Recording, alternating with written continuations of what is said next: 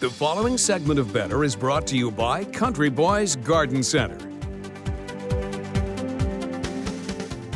Hi, I'm Pam Hoagland. I'm greenhouse manager here at Country Boys on Woodruff Road.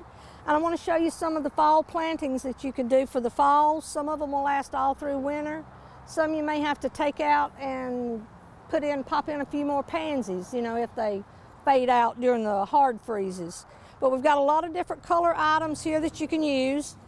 Heuchera, it's more a shade plant in the summer, but it goes wonderful in fall containers. Gives you a lot of filler, a lot of different color. You've got a big color range in the Heuchera.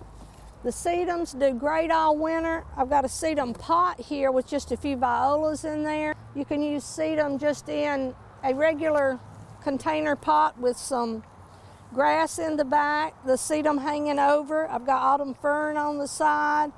I've got the violas on the front. Violas I like because, especially these are the new plentiful violas or pansies that will trail over.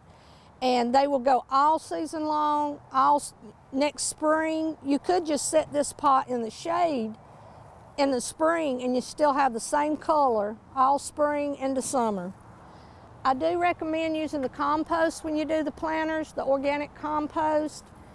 Mix in some fertilizer. This is a time-release fertilizer. You won't have to keep putting it in. It lasts for 9 months. When you plant it, put it in there, and you will have beautiful fall containers. We have all these plants here. Come see us at Country Boys. We have the ornamental vegetables, too, that you could use. Anything that you would like, we can help you with here. Stay tuned. There's more Better coming up.